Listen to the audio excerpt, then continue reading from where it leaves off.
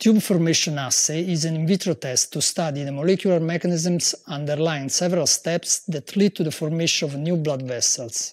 This assay allows to identify compounds and signaling cascades associated to angiogenesis.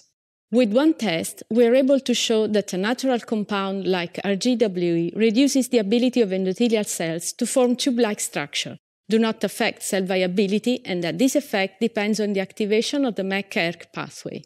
It is important to perform the test with the right number of cells.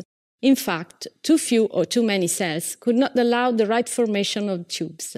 For this reason, it is advisable to perform a preliminary test to find out the correct number of the cells. Olga Pastorino, PhD student in my lab, will show the procedures.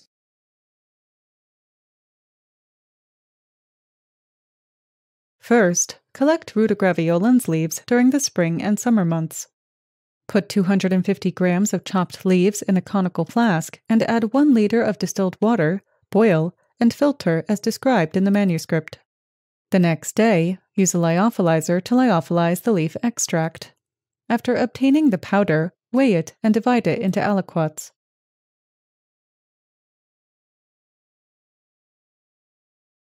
Culture the HUVECs in endothelial cell growth medium according to the text protocol.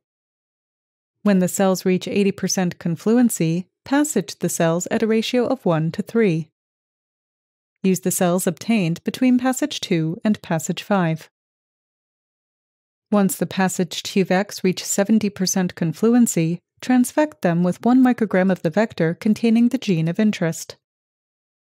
Combine 1 microgram of DNA with 3 microliters of